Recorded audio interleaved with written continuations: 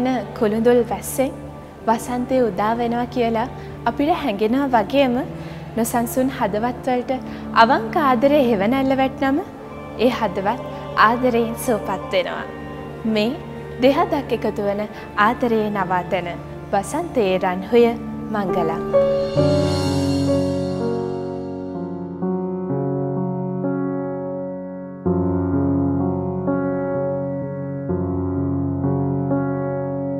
ඔබගාව මම ඉන්නෙමි සුසුමන් වගේ ආවෙවි තනියේ තුරුල් වී මුමුනාසු පෙම්ගි රැසීතලේ ලං වෙවි තරුමල් කඩා දෙන්නෙමි තරුමල් කඩා දෙන්නෙමි. මට ඉරංගව ඉස්සෙල්ලාම හම්බුනේ එයාපෝට් එකේදී මම එයාව දැක්කේ ඉස්සෙල්ලාම එයාපෝට් එකේ අපි දෙන එකට වැඩ කරා අවුරුදු 2ක් විතර එකට වැඩ කරා ඒ අතරතුර කාලේ එයා මුලින්ම මට මුණ ගැහුනේ මම එයාපෝට් එකේ එයාලයින් එකට ජොයින් වෙලා මාස 2ක් විතර ගියාට පස්සේ උතන මට ලංකාවේ ඉන්න හම්බුනේ ඊට පස්සේ අවුරුදු 2ක් විතර ඊට පස්සේ මට මේ abroad යන්න වුණා. එහෙම ගිහිල්ලා ඊට පස්සේ මේක දිගටම කරගෙන යන ඇත්තටම මට වඩා මෙයා තමයි හැමතිස්සෙම කතා කරේ.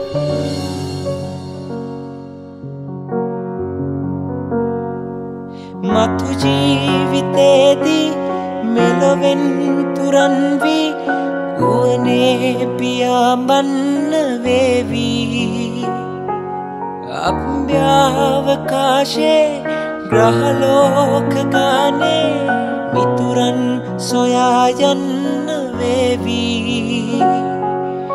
ඒ කාලෙදිත් මා පතන්නේ ඔයාමයි ළඟේ. ඒක උනේ මෙහෙම අපි නයිට් ෂිෆ්ට් එකට වැඩට ඇවිල්ලා ඉන්නකොට මෙයා මගේ යාළුවෙක්ගෙන් මගේ නම්බර එක අරගෙන තිබුණා. මම දන්නේ නැහැ මගේ හොඳම යාළුවෙක්ගෙන්. ඊට පස්සේ මෙයා මට මෙසේජ් කරා. මම එතකොට ඒත් දැනගෙන හිටියා මෙයා තමයි මට මෙසේජ් කරන්නේ කියලා. කොහොම හරි මෙයා මට කතා කරා කොෆි එකකට. ඒත් මම දවස් ගාණක් බෑ කියලා අන්තිමට මම දවසක හා කියලා කොෆි එකකට ගියා මෙයාත් එක්ක. ගියාම මෙයා ගිය වෙලාවේ මෙයාගේ විස්තර ඔක්කොම මට කිව්වා කියලා මගේ විස්තර මුකුත් ඇහුවේ නෑ. අහලා කිව්වා මේ මොකද කියන්නේ යාට කැමතිද කියලා එයා මගෙන් ඇහුවා. මෙයාගෙන් ඇත්තටම මම උත්තරයක් බලාපොරොත්තු වෙන්නේ නැහැ කොහොමවත් එදාම. මේ බලම් බලාපොරොත්තු වෙන්නේ කොහොමවත් මම දවස් 4කට 5කට පස්සේ මොනවා හරි උත්තරයක් කියයි කියලා තමයි බලාපොරොත්තු වෙන්නේ. ඒ වගේම දවස් 5කට පස්සේ හරියටම මෙයා කිව්වා මට එකපාරට ඩිසිෂන් එකක් ගන්න බැරි නිසා මං කිව්වා මම හිතලා කියන්නම් කියලා මම පස්සේ යාට උත්තරයක් දුන්නා. අත්නල්ලා දුරක් ගෙවලා හිත නිල්ලා තෙනෙත් බැඳිලා අත්නල්ලා දුරක් ගෙවලා හිත නිල්ලා හැබැයි ගොඩක් කන්ඩිෂන්ස් ගොඩක් දාලා තමයි මේ කැමති වුනේ. සංසාරේ හමු විතියේ දෝ සුරගන පරද යාගේ තිබ්බා ගොඩක් කන්ඩිෂන්ස් මේ මගේ විතරක් නෙවෙයි. දෛවයේ ලය විතියේ දෝ හිමිවන බවනේ වාරේ දැස අස්සේ දරාගත් හිනවැල් මාමවාගත් පනසේ රකින්නම් දිවිතුරා. වෙඩින් එක ප්ලෑන් කරන්නේ මම ලංකාවේ හිටියේ මෙයා හිටියේ දෝහවල. ඉතින් මම හැමදේම හොයලා බලලා කියන්නේ මම දකින්න දේවල් කොට මගේ යාළුවෝ කතා කරන දේවල් එයාලගේ අයිඩියාස් අරගෙන මම හැමදේම මෙයාට කතා කරලා කියලා මම මෙයාගෙනුත් අහනවා එයාගේ යාළුවන්ගෙන් අහලා බලන්න. එහෙම බලලා අවුරුද්දකට විතර කලින් මම ගොඩක් හොටෙල්ස් බලන්න ගියා. මම වෙඩින්ස් වලට යනවා මගේ යාළුවන්ගේ. එතකොට දැක්කපු දේවලුයි ඒ කට්ටිය ඩ්‍රෙස් කරලා තිබුණ ඒ දේවල් ඔක්කොම එක එක ෆීල්ඩ් එකේ ඩෙකරේෂන් දේ හැමදේම මම බලද්දී මම තීරණය කරා මගේ වෙඩින් එක මම කොහොමද කරන්නේ කියන එක ටිකෙන් ටික එකපාරට නෙවෙයි ටිකෙන් ටික කාටද මම මගේ මේ දේවල් බාර දෙන්න කියන එක මම හිමීට ඩිසයිඩ් කරා ඊට පස්සේ අපි ඒ කට්ටිය කන්ටැක්ට් කරගෙන එයාලත් එක්ක කතා කරලා ඒ හොඳ විදිහට කරන්න වැඩ සිද්ධ කරගත්තා. ඒකට ඉරංග ඇත්තටම ගොඩක් ලංකාවේ හිටියේ නෑ. නමුත් එයා එන හැම තිස්සෙම එයා මගෙත් එක්ක ඇවිල්ලා ඒ දේවල් වලට කතා කරලා මට ගොඩක් ලොකු සපෝට් එකක් දුන්නා. තරවටු හොඳ නෑලු ආදරේ විනිවිද සිතුවිලිද පැහුනේ මට මැව් කිනා ඔබ තමා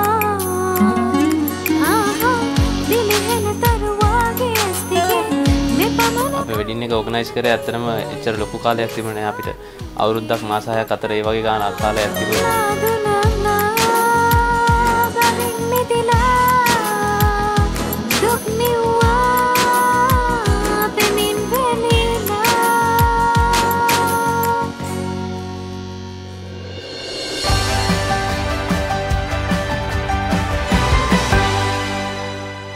නැගෙන හැම සිතුවිල්ලක්ම විදින හැම තත්පරයක් ගානේ ඕනෝන්ගේ නමින් මුමුණන්නට පොරොන්දු වෙන ආදරණීය විවාහ බැඳීමේ සැනසුම මේ ඔවුන්ගේ මංගලයේ ආරම්භයයි.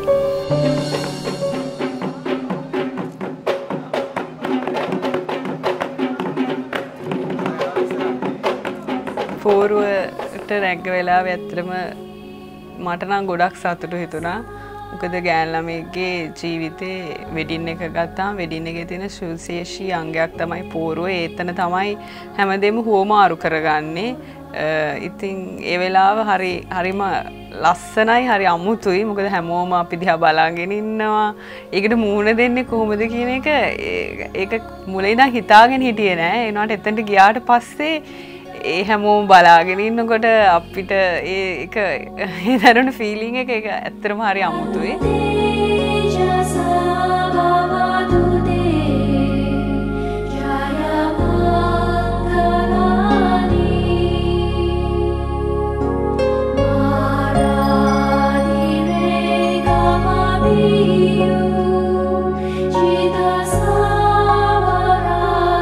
මෙයානම් ගොඩක් අමාරුවෙන් හිටියේ හිටගෙන අර ඇඳුම් ඇඳගෙන මට බැන මම ඒ වෙලාව හිටපු හැටි දන්නේ ඇත්තටම මම විතරයි. මෙයා නම් හරි සතුටෙන් හිටියේ. ඇත්තටම මම සතුටෙන් හිටියේ. මෙයා ඇත්තටම එදා මම ගොඩක් සතුටු වෙච්ච දවසක්. මොකද මෙයා මගේ වයිෆ් වෙන හින්දා එකක්. අනිත් එක ඊට අමතරව සාමාන්‍ය ඉස්කෝලේකවත් මම සමිතියකට ස්ටේජ් එකට නැගලා නැහැ. ඒක නිසා මෙතන මේ වගේ තැනකට ගොඩක් ක්‍රවුඩ් එක ඉස්සරහ නැගලා ඉන්නකොට ඇත්තටම මට පොඩ්ඩක් මේ බය හිතුණා.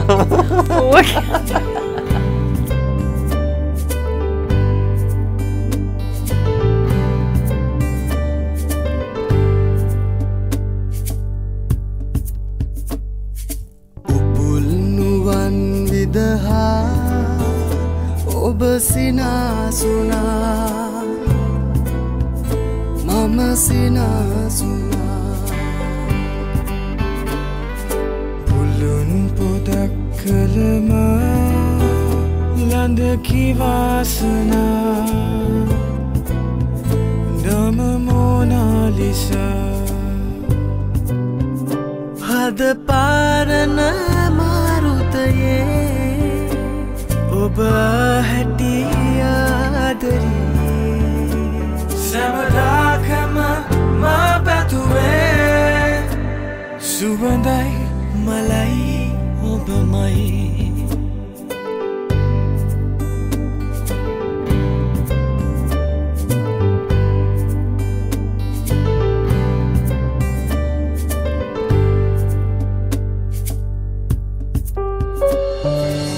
ඔවුන් බොහෝ කාලයක් තිස්සේ දැකපු විවාහ මංගල සිහිනය මේ විදිහට සැබෑවක් බවට පත්වෙනකොට ඔවුන්ට කොයි තරම් සතුටක් ඇද්ද. ඔවුන්ගේ සතුට අපි බෙදාගමු මෙන්න මේ විදිහට. මාත් එක්ක දැන් එකතු වෙනවා විවාහ පත්තිවල තාරුකා වගේම එරන්දත්.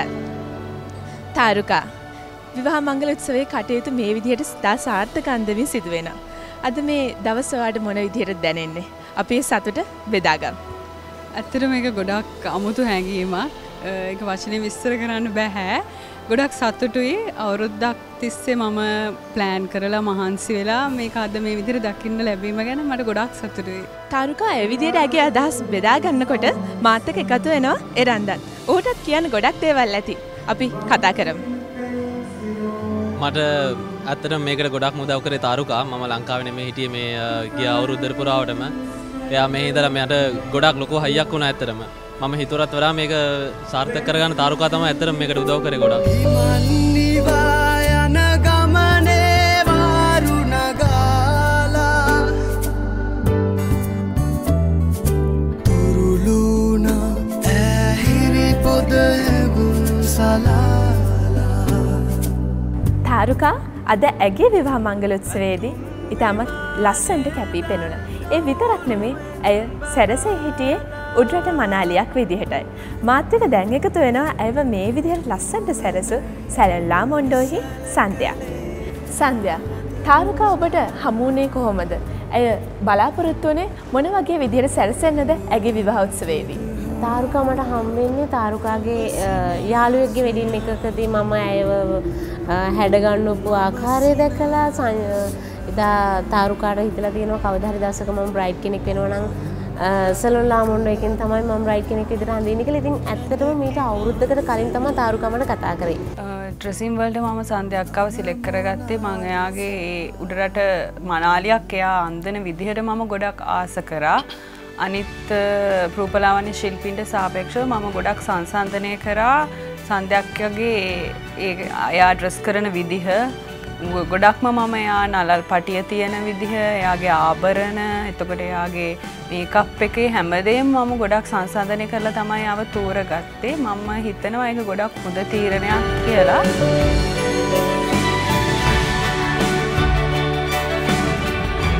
තාරුකා කියන්නේ ඉතාමත් ලස්සන ඒ වගේම පැහැපත් තරුණියක්. ඇය උඩරට මනාලියක් විදිහට සැරසුනේ ලේස් මැටීරියල් එකකින් නිම කරන ලද ලස්සන සාරියකින්. ඒ වගේම ඇගේ දක්න ලැබෙන තවත් විශේෂත්වයක් තමයි ඇයට භාවිතා කර තිබූ උඩරට ආභරණ කට්ටලේ වෙනදා අපි දකින ආභරණ කට්ටලයකට වඩා ගොඩක් වෙනස්. සන්ධ්‍යා, ඇය මේ විදිහට සැරසෙන්න ඔබ දුන්න අදහස මොකක්ද? තාරුකාට මුලින්දම්ම ආසාවක් තිබුණා උඩරට මනාලියක් විදිහට කවදා හරි දවසක හැඩගැන් වෙනකොට ඇයගේ සාරියක ජුවලරි සෙට් එක මේ හැම දෙයක්ම ගොඩක් වෙනස් වෙන්න ඕනි කියන එක. හැමදාම දකින්න ලැබෙන්නේ නැති විදිහට ඇය හැඩගැන් වෙන්න ඕනි කියන එක. ඉතින් මමත් ගොඩක් ආසාවෙන් තමයි යාගේ ඒ ඩිසයින් එක ගැන, යාගේ ජුවලරිස් මැච් කරන එක ගැන මේ හැම දෙයක් ගැනම අපි කතා කරනකොට මම හරි ගොඩක්ම උනන්දුවෙන් ගොඩක් ආසාවෙන් තමයි යාගේ හැම දෙයක්ම කරේ. ඒකට හේතුව තමයි තාරුකා කියන්නේ සංජු ලාවා කියනවා වගේම එයා ඉතාමත් පැහැපත් ඒ වගේම ඉතාමත්ම ලස්සන යුවතියක්. ඉතින් මේ වගේ ලස්සන උඩරට මනාලියක් අපේ අතින් හැඩගැන්වෙනකොට අපි ඒ ගැන ගොඩක් උනන්දුවෙන් ඒ හැඩගැන්වීම් කටයුතු කරනවා. අද කාලේ වුණත් රූපලාවන්‍ය ශිල්පීන් එයාලට කැමති දේම කරනවා මිසක් තමන්ගේ ක්ලයන්ට්ට හැම්කම් දෙන්නේ නැහැ. නමුත් සන්ධ්‍යා අක්කා ඒ අතින් මං කියන ගොඩාක් දේවල් එයා මං අහගෙන හිටියා. අහගෙන එයා මගේ වැරදිත් මට පෙන්නලා දීලා මගේ ගන්න පුළුවන් දේත් අරගෙන එයාගේ අයිඩියා එකක් දීලා මට හොඳ විදිහ එයා මට කියලා දුන්නා. ඉතින් ඒකට මං එයාට ගොඩක් තෑන්ක් කරනවා. ගොඩක් ෆ්ලෙක්සිබල් කෙනෙක්, හරිම ලේසි වැඩ කරන්න. इतनी मोहब्बत करो ना मैं डूब न जाऊं कहीं. තාරුකාගේ අදහසුත් අපේ අදහසුත් එකතු කරලා ඇගේ සාරි නිර්මාණය කරන්න ලස්සනම ලස්සන අයිවරි බේච් කලයකේ මෙටීරියල් එකක්, ලේස් මෙටීරියල් එකක් තමයි භාවිතා කරේ. ඉතින් මේ ලේස් එකෙන් තමයි සම්පූර්ණම සාරිය වර්ක් කරලා තියෙන්නේ. සන්ධ්‍යා, ඇයගේ මේකප් එක සඳහා ඔබ විශේෂයෙන් භාවිතා කළේ මොනවද? තාරුකාගේ මේකප් එක ගැන මම විශේෂ සැලකිල්ලක් දැක්වුවේ ඇත්තටම ඇගේ ඇස් ගැන තමයි. මොකද බ්‍රයිඩ් කෙනෙක් කියන්නේ එදා දවසේ ඇස් වලින් කතා කරනවා කිව්වොත් නිවැරදි. මොකද එයා ෆොටෝ ෂූට් වලට ඉඳදී, වීඩියෝස් වලට ඉඳදී අමුත්තන් එක සිනාසිදී ඇගේ ඇස් දෙක තමයි අපිට ફોකස් වෙන්නේ. එතන මම හිතනවා තාරුකාගේ ඇස් දෙක ඇයට කාන්තිමත් ඇස් දෙකක්. ඒ වගේම ඉතාමත්ම ලස්සන ඇස් දෙකක් තියෙනවා. මම ගොඩක් සතුටු වෙනවා ඇත්තට මෙයාව සිලෙක්ට් කරගත්තේ. මම හරිම ආසයි යාගේ ඩ්‍රෙසින් වලට. එයා මාව ලස්සන මනාලියක් කරා කියලා මම ඇත්තටම මට සතුටුයි එයා මට දුන්න සර්විස් එකට. එයා මෙයා වැත්තනම ලස්සනට ඩ්‍රෙස් කරලා තිබුණා. මෙයා මම කවදාවත් එච්චර ලස්සනට දැකලා තිබුණේ නැහැ මෙයා. ඇගේ හැඩ ගැනීම අවසන් වුණාට පස්සේ ඇයි ගොඩක් සර්ප්‍රයිස් වුණා. ඉතින් අපිට අවශ්‍ය ඒක තමයි මනාලියක් විදිහට ඇගේ දවසේ අය සතුටින් තියන්න පුළුවන් නම් මම හිතනවා ඒ තමයි අපි ලබන ජයග්‍රහණය. මේ සාර්ථක විවාහ මංගල උත්සවයේ අතරතුර මට දැන් මුණ ගැහෙනවා විවාහපත් එරන්දගේ ආදරණීය සහෝදරයා. අපි ඔහුත් එක්ක ටිකක් කතා කරමු. අද මේ දවස උට දැනෙන්නේ කොහොමද තමන්ගේ සහෝදරයා විවාහපත් වුණාම ඔහුට දැනෙන හැඟීම් මොන වගේද කියලා. ඇත්තටම අද ගොඩක් සතුටු දවසක්. මගේම සහෝදරයා එරංග රණවීර අද විවාහ දිවියට පත් වෙනවා. ගොඩක් සතුටු දවසක් කියාගන්න වචනත් නැහැ.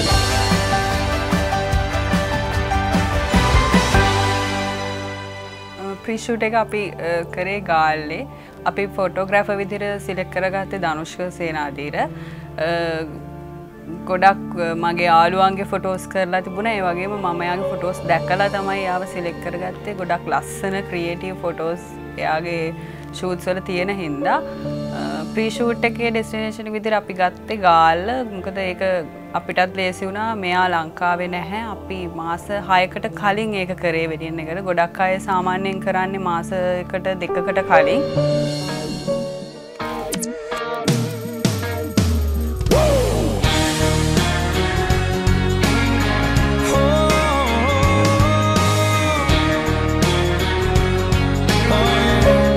රද්දිත් ඇත්තටම ඒකත් අලුත්ම දෙයක්. මොකද ඊට කලින් අපි දෙන්න කිසිම ෆොටෝ ෂූට් එකක් වීඩියෝ එකක් එහෙම මුකුත් කරලා තිබුණේ නැහැ. හරි ලස්සනයි. ඉතින් ඒක අපිට ලස්සනට කරලා දුන්නා. ඒකට අපි ගොඩක් තෑන්ක් කරනවා ධනුෂ් අයියට.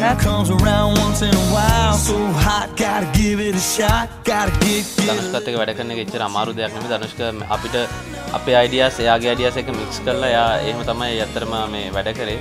අනිත් එක ෆොටෝ ෂූට් එකේදී වුණත් එයා මාර ෆ්‍රෙන්ඩ්ලි. එයා ඇත්තටම අපිට එහෙම දැනෙන්න දුන්නේ නැහැ. අපි මේ එහෙම ලොකු ෆොටෝ ෂූට් එකක් මේව කරනවා අපිට ගොඩක් රිලැක්ස් වෙලා ඉන්න දුන්නා එතනදී. එයාගේ ඒ වගේ ගොඩක් හොඳ ක්වොලිටිස් තියෙනවා. සුඳුරේ නොසිතුසේ සිත් බැඳුනේ සැනකින්නවත් හීනයක් වී ඔය හිත්මානි මායාවක්සේ මුණමින් ගී රැදබාලේ ඉන්නවානම් සොඳුරේ. ලොකේෂන් එක ගත්තාම එතන අපි එදා නම් ගොඩක් බය වෙලා හිටියේ වහින දවසක් වගේ නිසා. ඒ වුණාට මේ ඒ ලයිට්ස් එක ඒගොල්ලෝ ඒක හොඳට මැනේජ් කරගත්තා. එතන කිසිම අපිට ප්‍රශ්නයක් වුණේ නැහැ ඒවා. හීන රටේ කින්නරාවි මාළඟින්ම ඉන්නවා ආලවන්ත ඇස් දෙකින් දැන් කී කතාව දන්නවා මේ යාමේ හැමදාමත් පවතින්නයි මං පැතුවේ මං ආසයි නවතින්න මේ හීනේ මං ධනුෂ්ක ඒ ෆොටෝස් ගත්ත දවසේ අපි ගොඩක් මහන්සි කරේ නැහැ. මුලින්ම අපි ෆොටෝස් ගත්තේ ගංගාරාම පන්සලේ. ඒ පන්සලේ ෆොටෝස් ගත්තේ ඒ මුලදී ෆොටෝස් අරගෙන ඒ ෆොටෝස් ගන්න ටිකේදී උනත් එහෙම කිසිම අපි දෙන්නව ගොඩක් මහන්සි කරේ නැහැ. ඇත්තටම එදා ෆොටෝස් ගන්නකොට ඒ අපි ෆොටෝස් ගන්න ටිකේදී උනත් ඒක අපිට එච්චරම ගොඩක් දැනෙන්න දෙන්නේ නැතුව හරි ලස්සනට ෆොටෝස් ටික ගන්න ටික මේව කරගත්තා.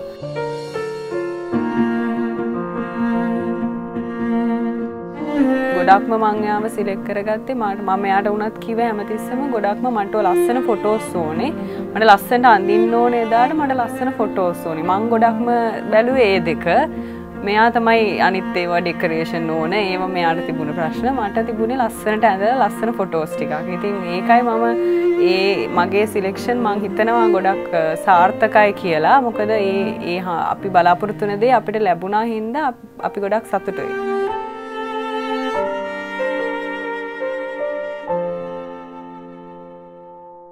අද දෙන්න විවාහ වූ එරංගත් ඒ වගේම ඔහුගේ දෙවන මනමාලිනුත් හැඩගැන්විලා තිබුණේ උඩරට සම්ප්‍රදායට අනුකූලවයි. ඒ විදිහට උඩරට සම්ප්‍රදායට අනුකූල හැඩගැන්වෙන්න මුල් ඇඳුම් සැපයුවේ අභිෂේක මණ්ඩපේ රුවන් විදානගේ. අද වුන් මේ විදිහට විවාහපත් වෙනකොට මම දැක්ක ඉතාමත් විශේෂිත කාරණයක් තමයි උඩරට සම්ප්‍රදායට මුල් තැන දීලා කටයුතු කරලා තිබ්බා. ඔවුන්ගේ අදහස මොන වගේ වුණාද අද මේ විදියට උඩරට සම්ප්‍රදායානුකූලව හැඩගැන්වෙන්නේ? ඒගොල්ලන්ගේ සිහිනයක් තිබුණා. ඒගොල්ලන්ගේ වෙඩින් එක මේ විදියට වෙන්න ඕනේ කියලා ඒගොල්ලන්ගේ කන්සෙප්ට් එකක් තිබුණා ඇත්තටම. ඒගොල්ලන් ඇවිල්ලා මාත් එක්ක කතා කරලා අභිෂේක මණ්ඩපේ මහරගම ශාඛාවට ඇවිල්ලා ඇත්තටම කතා කරලා මට කිව්වේ අභිෂේක මණ්ඩපෙන් අපි මේ වැඩේ කොහොමත් කරනවා. නමුත් මේ ඇඳුම් ටික ඩිසයින් වෙන්න ඕනේ මෙන්න මේ විදිහට කියලා. මොකද ඒගොල්ලන්ට හොඳ අයිඩියා එකක් තිබුණා. ඉතින් මේකට අපි ඉස්සෙල්ලාම ඇත්තට මනමාලයාගේ ඇඳුම තෝරගත්තම එරංගත් තාරුක දෙන්නම කැමති වුණා මෙරූන් කියන වර්ණයෙන් යමු කියලා. නමුත් අපි මේකේ වර්ක් එක ඩිසයින් එක අපි අලුත් විදිහට නිර්මාණය කරා. අභිෂේක මණ්ඩපේ අපි හැමතිස්සෙම කරන දෙයක් තමයි ඇඳුමක් නිර්මාණය කරනකොට අපි යෝතිපතීන් දෙපළට අපි හැමතිස්සෙම කරන දෙයක් තමයි අලුත් නිර්මාණයක් නිර්මාණය කරලා දෙන්න. මොකද අපි දන්නවා අපි අවුරුද්දකට එහෙම නැත්නම් මාසෙකට ඩිසයින්ස් දෙක තුනක් අපි අලුතෙන් නිර්මාණය කරනවා.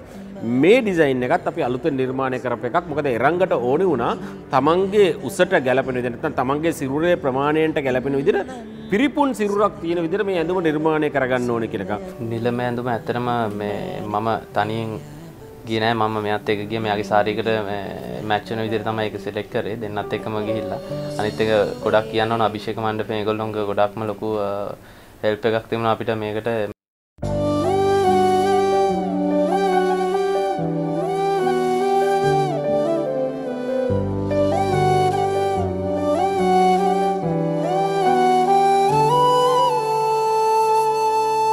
වර්තමානයේ වෙන විට බොහෝ අයගේ කැමැත්ත නම් බටහිර විදිහට එහෙමත් නැත්නම් බටහිර සම්ප්‍රදායට හැඩගැන්වෙන.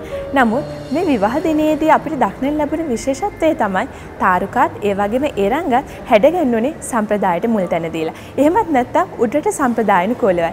ඇයි ඒගොල්ලෝ මේ විදියට හිතුවේ? ඇත්තටම මමත් මේ යෝතිපතීන් දෙන්න දැකපු ගමන් හිතුවා ඇත්තටම ඇයි මේගොල්ලන් මේ උඩරට සම්ප්‍රදායට හැඩවෙන්න හිතුවේ කියලා.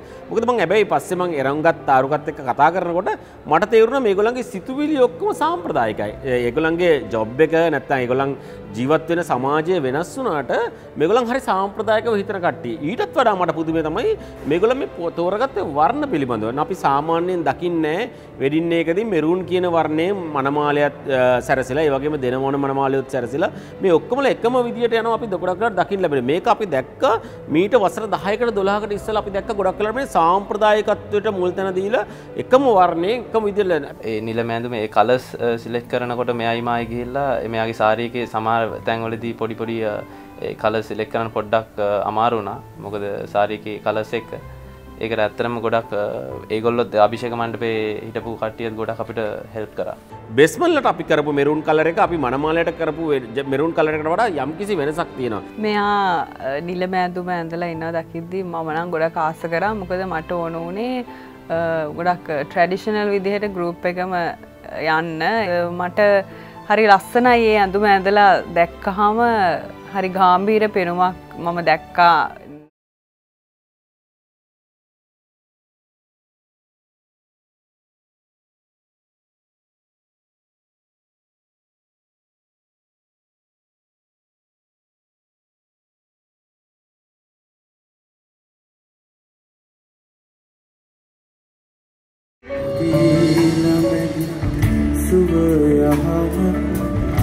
ඔබට තනාගෙන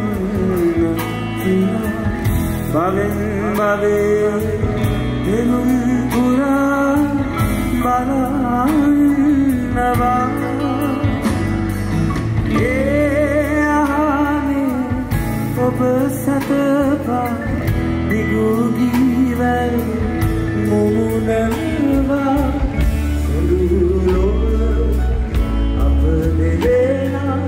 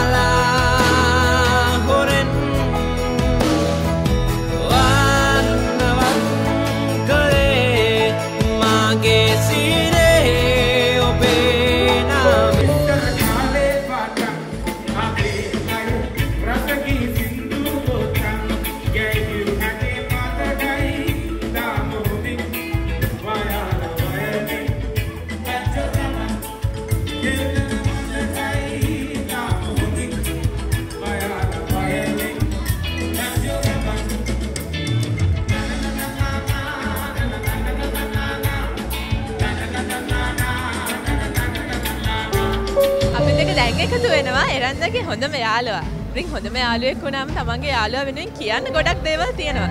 ඒ වගේම පරණ මතකයනුත් අවදි කරන්න හොඳම වෙලාවක් තමයි මේක. අපි ඔහොත් එකත් කතා කරමු.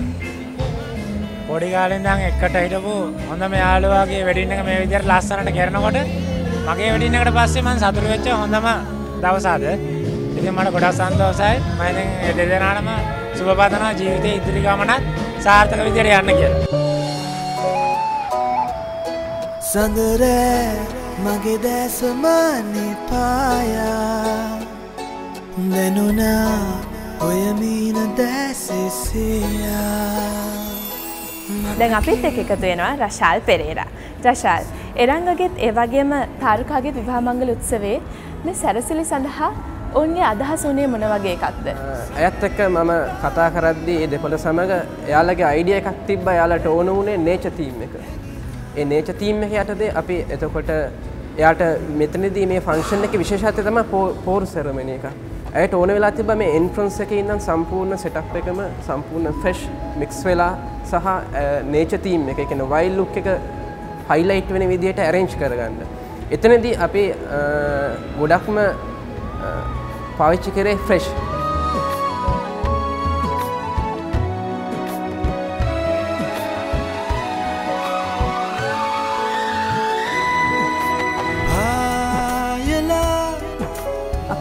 අපේ ඩෙකරේෂන්ස් බාර දෙන්න අපි තෝරගත්තේ සිල්ක් විංස් ඩෙකෝස්. අපි ආන්ටිට කතා කරන්න ගියාම අපි අපේ අයිඩියාස් කිව්වා මේ විදිහට අපිට මේ තීම් එකෙන් මේ වගේ කලර්ස් එන්න ඕනේ.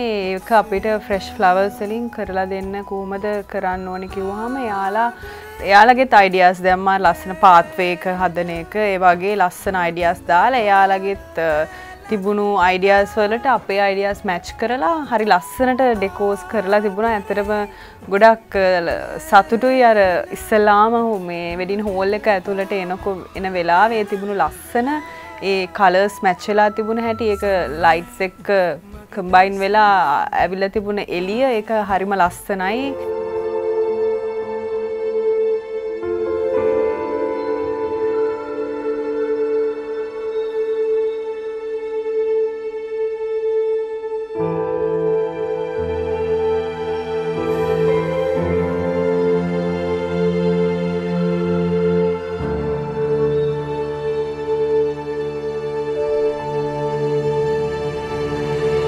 රශාල් එතකොට පෝරුව සෙටි බැක් එක ඒ වගේම එන්ට්‍රන්ස් එක මම දැක්ක ගොඩක් ලස්සනට සරසලා තිබ්බා.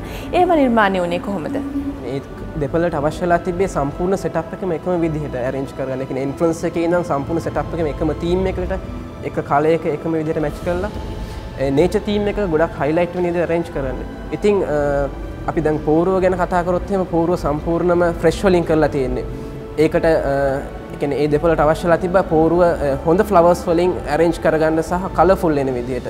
අපි එතනදී පීච් පින්ක් වගේ වයිට් උත් මික්ස් වෙලා කලර්ෆුල් වෙන්න පෝරුව ඇරේන්ජ් කරගත්තා. ඊට අමතරව ඒ දෙපළට අවශ්‍යලා තිබ්බා සිටි බැක් එක උනත් හොඳට ඒ කියන්නේ 20 ෆීට්ස් වගේ ස්ප්‍රෙඩ් වෙන්න ඇරේන්ජ් කරගන්න.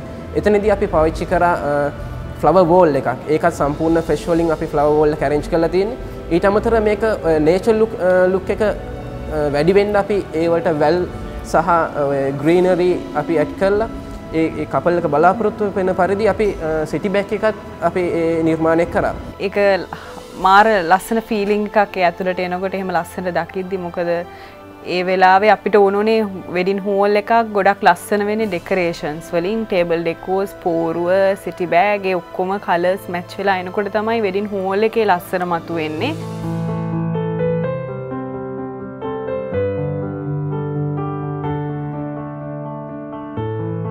හෙඩ් ටේබල් එක ගත්තොත් එහෙම මේක ඒ දෙපළට අවශ්‍යලා තිබ්බ සම්පූර්ණම ග්‍රීන් හයිලයිට් වෙනවත් එක්කම සම්පූර්ණම වියනක්. ඒ කියන්නේ මල් වලින් වියනක් විදිහට අපි arrange කරලා දුන්නේ.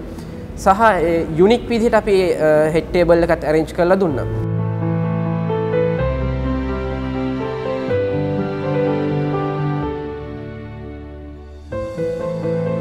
ටේබල් ඩෙකෝ එක ගත්තොත් එහෙම ඇත්තටම ඒක වැල් වලින් ඇතිච්ච නැචරල් ලුක් එකක්. ඒ කියන්නේ ඒක arrange කරලා තියෙන සම්පූර්ණ ෆ්‍රෙෂ් වලින්. ඒකටත් විශේෂයෙන්ම මේ කපල් එකට අවශ්‍ය වෙලා තිබ්බා හොඳ ෆ්ලවර්ස් පාවිච්චි කරලා. මොකද නිතරම ගෙස්ලා ගැවසෙන තැන තමයි ටේබල් එක. එයාලට මේ හොඳ කියන්නේ කලර්ෆුල් වෙන විදිහට arrange කරගන්න අවශ්‍යලා තිබ්බා. ඉතින් ඒ නිසා අපි table decor එක ස්පෙෂල්ම සම්පූර්ණ fresh වලින් අපි arrange කරා. oil lamp එක අපි මේ hotel එකට විශේෂයෙන්ම match කරේ. මොකද මේ hall එක හොඳ height එකක් තියෙන hall එකක්. ඉතින් ඒකට match වෙන්න අපි හොඳ height එකක් තියෙන oil lamp එකක් arrange කරා සහ එතනදී විශේෂයෙන්ම පාවිච්චි කරලා තියෙන පඹ වැල්. ඒ කියන්නේ fresh වලින් සම්පූර්ණ පඹ අපි arrange කරලා තියෙන්නේ. ඒ greenery look එකත් වැඩි වෙන්න සහ fresh සම්පූර්ණ oil lamp එකත් අපි arrange කරලා සියලුම නිර්මාණ entrance එකේ ඉඳන් එකම theme එකක් යටතේ අපි arrange කරා. ඉතින් අපිට ගොඩක් සතුටුයි ඒක ඒ විදිහට ලස්සන අපිට කරලා දුන්නාට. අපි මේ වෙලාව අවස්ථාවක් කරගන්නවා නිල්මිනි කුරේරා ආන්ටිට වගේම රෂාල් පෙරේරා එකේ මැනේජර් යාලට තෑන්ක් කරන්නත් ලස්සන ඩෙකෝ එකක් අපිට වෙඩින් එකේ දුන්නාට. මට හිතාගන්න බැරි තරම් ඇත්තටම ලස්සනට ඒගොල්ලෝ කරලා තිබුණා. අනිත් එක තමයි ඒගොල්ලෝට අපිට පිටිපස්සෙන් ඉඳගෙන කියන්න දෙයක් තිබුණේ නෑ ඇත්තටම. ඒගොල්ලෝ තනියෙන් මේගොල්ලෝන්ගේ ඒ වැඩ ටික ඒගොල්ලෝ කරා.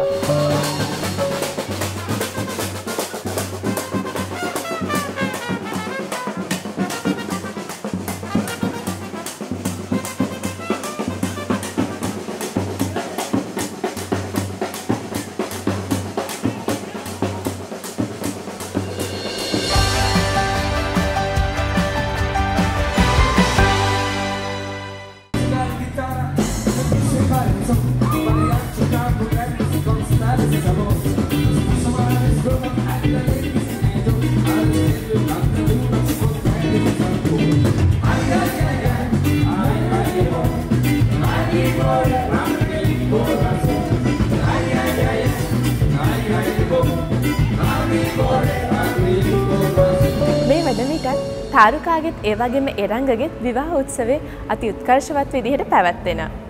ඒ විවාහ උත්සවය පැවැත්වෙන්නේ ග්‍රෑන්ඩ් ඩීසා හොටෙල්හි ග්‍රෑන්ඩ් බෝල්රූම් හෝල් එකේ.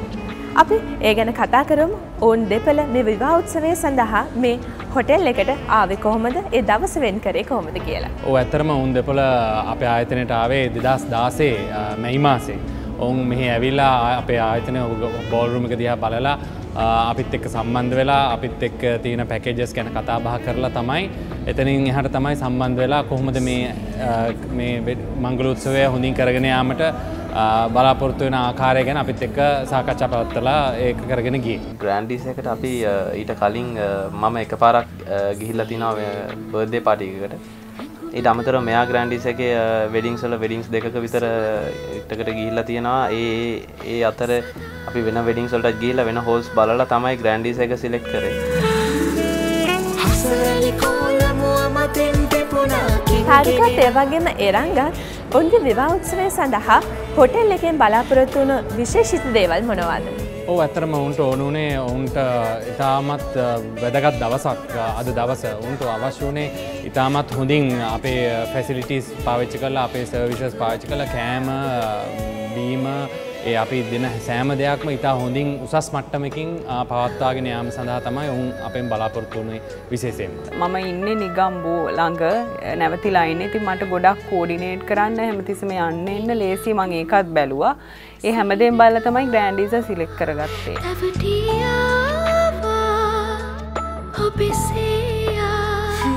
ග්‍රෑන්ඩ් ඩීසා එකේ ඒ හෝල් එකත් එක්ක අපිට ඇත්තටම කම්පෙයාර් කරන්න අමාරුයි. අනිත් ගොඩක් හෝල්ස් වලට වඩා ගොඩක් ලස්සනයි ඒ හෝල් එක ඩෙකොරේට් කරලා තියෙන විදිය සහ ඒ ඩිසයින් කරලා තියෙන විදිය. ග්‍රෑන්ඩ් ඩීසා හොටෙල්හි මම දැක්ක ඉතාමත් සුවිශේෂී කාරණයක් තමයි මේ හෝටලේ ඉතාමත් හොඳ උසකින් ඒ වගේම ලස්සන ආලෝක සංකලනයකින් යුක්ත වෙනවා. මම ඒ ගැන දැනගන්න කැමතියි. ඔව් ඇත්තටම අපි මේ කන්ස්ට්‍රක්ෂන් කරන කාලේ ඉඳන්ම පටන් ගත්තේ අපිට මේ උත්සව ගැනීමට බලාපොරොත්තු වන හැම දිනාටම අවශ්‍ය පරිදි මේ හොඳින් ආලෝකය දීලා හොඳින් මේක හොඳ අලංකාරාත්මකකින් නිපදවා නිම කිරීම සඳහා. ඉතින් ඒක I think අපි සාර්ථක වුණා කියලා මම හිතනවා.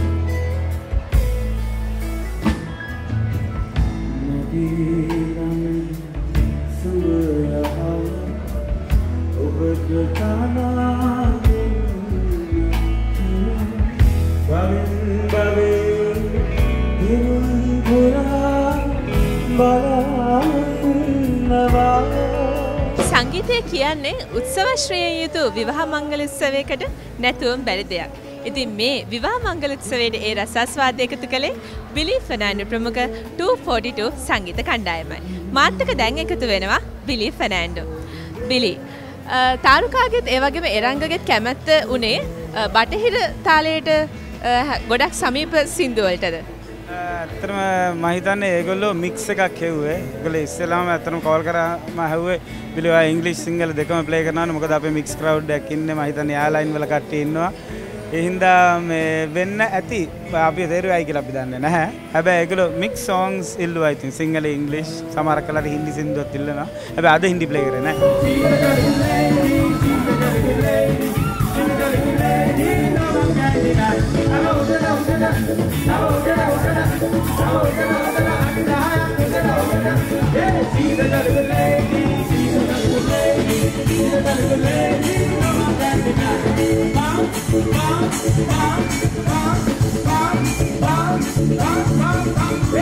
බෑන්ඩ් එක ඇත්තටම අපි සිලෙක්ට් කරේ අපි දෙන්නටම බෑන්ඩ් එක ගැන එහෙම ලොකු අයිඩියා එකක් තිබුණේ නැහැ. මේගොල්ලෝගේ මල්ලි තමයි ඒක අපිට මේ සජෙස්ට් කරේ මේ බිලි ෆර්නෑන්ඩෝ අපි කතා කරමු කියලා ඒකට. ඔව් ඒ කියන්නේ මල්ලිලාගේ කොන්සර්ට්ස් දෙක තුනක් කරලා තිබුණා.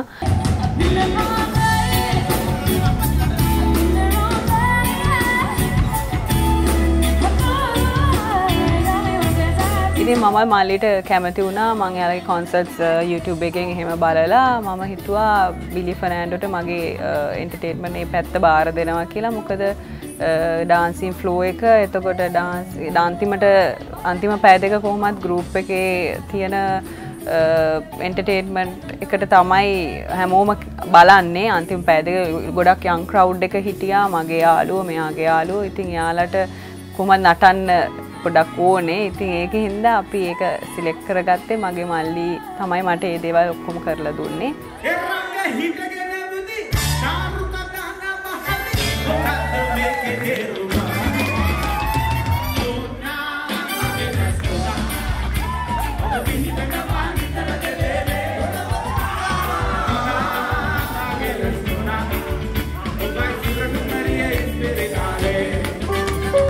ඇත්තටම මේක අපි අවස්ථාවක් කරනවා අපිට උදව් කරපු හැම දෙනාටම ස්තුති කරන්න. මගේ බාප්පට මේගොල්ලෝගේ ෆැමිලි එකට අපේ අම්මට තාත්තට අයියට මේ ඔක්කොටම ඇත්තටම ස්තුති. මේ ඒ ඔක්කොමලා නැති වෙන්න අපිට මේක මේ විදිහට කරගන්න බැරි වෙනවා. අපි දෙන්න මම ලංකාවේ හිටියේ නැති වුණත් ඇත්තට මේ ගොඩක් බර කරට අරගෙන කරේ මෙයා ලංකාවේ ඉඳලා ඒ වැඩ කටයුතු එහෙම කරපු එක ඇත්තටම මම ස්තුති වෙනවා මුලින්ම මෙයාට.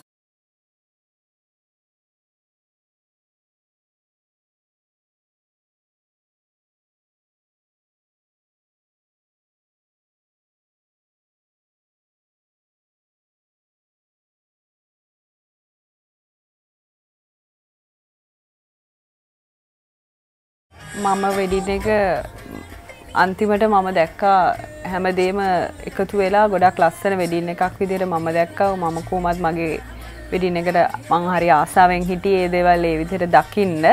ඉතින් මම මේක අවස්ථාවක් කරගන්නවා මේකට හැම පැත්තෙම උදව් කරපු හැමෝටම ස්තුති කරන්න. මගේ විශේෂයෙන් මගේ පවුලේ සියලු දෙනාම මගේ අම්මගේ පැත්තේ පවුලේ සියලු දෙනාම ඒ වගේම මගේ තාත්තගේ අක්කා ඒ වගේම මල්ලි ඒ වගේ හැමෝම ඒ වගේම මංගලම් ප්‍රෝග්‍රෑම් එකේ මේ ටීම් එකට අපිව මේ විදිහට හම්බ වෙලා මේක ගැන කතා කරන්න අපි එකතු කරගත්ත මේ ටීම් එකට හිරු ටීවී ආයතනයට ඒ හැමෝටම මම තෑන්ක් කරනවා.